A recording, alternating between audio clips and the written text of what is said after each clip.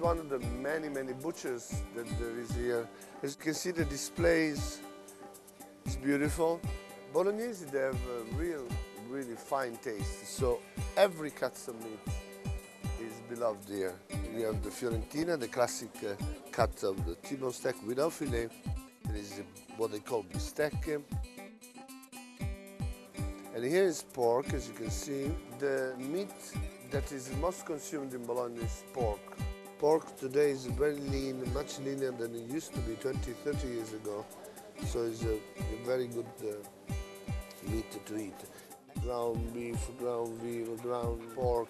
There is ground turkey, even in many shops there's all sort of chicken breast, turkey breasts. There's sausages, lombo, also sort of tenderloin from veal, from beef, and from pig, of course.